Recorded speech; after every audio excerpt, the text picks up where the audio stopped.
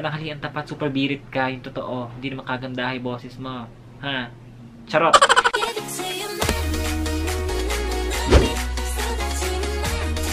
What's up, Vanity Friends? Welcome back to my channel. My name is MJ Garcia Perez, and in today's video, pag-aawayin talaga. Sige, pag-aawayin natin talaga sila. Pag-aawayin natin si DermAid Acne Soap and si Defensil Pimple Defense Soap. Ayan, mag-away kayong dalawa. Alam mo ba, DermAid, sabi ni Defensil, mas mura daw siya sa'yo. Sabi naman ni DermAid, mas malaki naman ako sa'yo. Nag-away talaga literal. Parang akong tanga. Ba't ko ba ginawa yun? Parang akong tanga. So, sino ba talaga ang mas sulit bilhin sa kanila and dapat mong itry? Sino ang iibigin ko?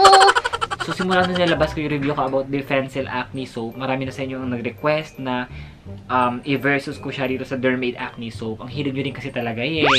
Ang hilig nyo rin na away eh. Anyway, irons na nga, ano. So, meron tayong mga bagay na i-consider pag i-compare natin ng dalawa and consider muna natin yung nagbibidyo. Okay, sige, nakakahiya naman sa'yo, kapitbahay, diba? Enjoy ka muna. Diba? Pananghalian tapat, super birit ka, yung totoo. Hindi naman kagandahay boses mo. Charot. Charot lang, hindi. Magaganda yung boss ng kapitbahay ko na yan. Mababait yung mga yan. Makakapanood nila ito, nakakaloka, magalit. Magagaling kumanta yung mga kapitbahay ko. Actually, lahi talaga ng mga singers yung mga yan. Hello sa mga kapitbahay ko, kung nanonood po kayo, pasensya na po. Charot-charot lang po yun. Takot. Anyway, ayun na kami, may mga i-consider tayong bagay sa pagko-compare natin sa kanila. Unang-una na nga dyan, ang kanilang presyo, diba? Sino ang mas mura sa kanilang mga best? Sino ang iibigin ko? Si Defensil Acne Soap is 35 pesos. Ito namang si DermAid Acne Soap is 49 pesos. So, obviously, mas mura itong si Defensil. Pero the thing is, mas malaki itong si DermAid. Yung laman niya, halos 3 beses ng laki nito. So, kung tutuusin talaga sa presyo, mas mura to, pero mas sulit bilhin to kasi mas madami siya. Alam mo yun, parang sa 49 pesos mo, triple na nito yung makukuha mong product. So, panalo din sa presyo itong si DermAid Acne Soap. For me ha.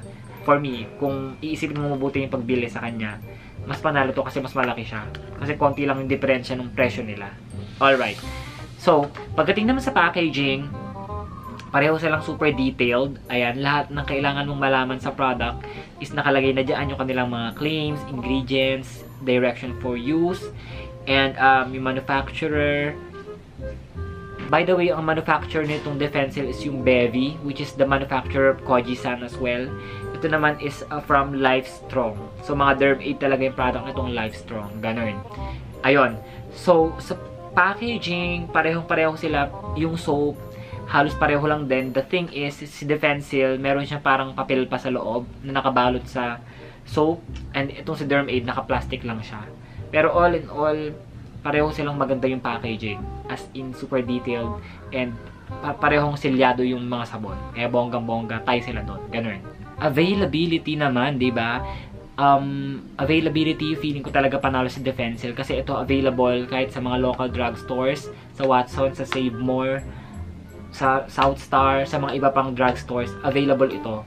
Itong si DermAid, sa Watsons ko lang talaga nakikita to. Hindi ko alam kung available ba siya sa Mercury. Hindi ko siya nakikita doon. And lagi pa siyang out of stock. Bakit ganun, DermAid? Paki-explain. Bakit ka laging out of stock? Nagdadamot ka ba? Ayaw mo ba kami kuminis? Ha? Totoo. Hindi, ayun. Ayun na nga. Panalo doon si Defensil kasi mas madali itong hanapin. Mas lagi siyang available. Maraming stock. Pagdating naman sa mismong sabon, pareho silang gusto. Pareho silang super bula. Pareho silang may cooling effect sa skin. Pareho yung amoy nila, pareho kong gusto. Pero mas gusto ko lang yung amoy na itong sa DermAid Acne Soap kasi mas amoy menthol to, mas amoy tea tree siya as compared to this.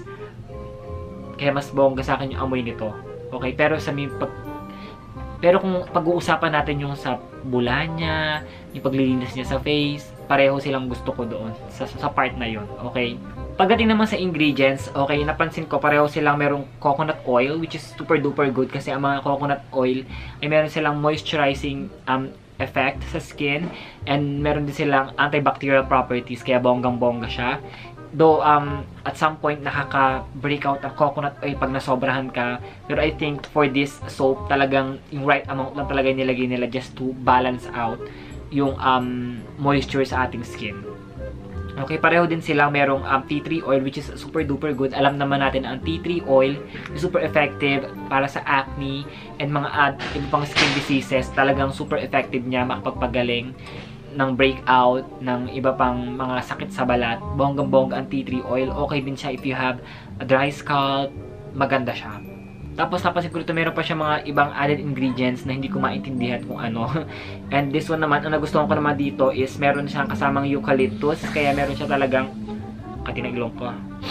Kaya meron siya talagang cooling effect, which is super duper good. Kaya pagdating sa ingredients, mas gusto ko yung mga ingredients nito. Mas simple, mas konti, pero mas bongga yung mga ingredients niya for me, okay? Mas nag-work siya sa akin. And ayun na nga, speaking ng pag-work, sino ba talaga sa kanilang dalawa ang mas effective? For me, ha?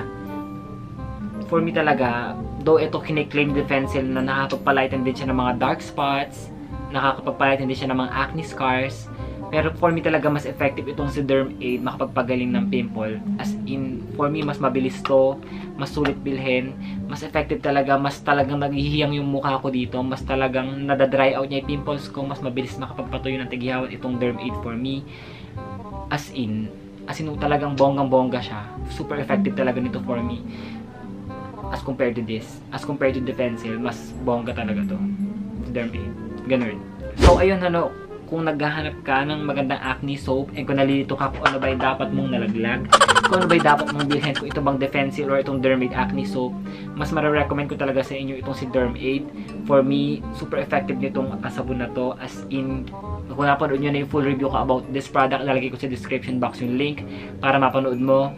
Para doon kasi in-explain ko mabuti itong product na to, experience ko sa kanya. As in, super na-impressed ako. Talagang nag-work siya for acne. Alam nyo, mura lang to.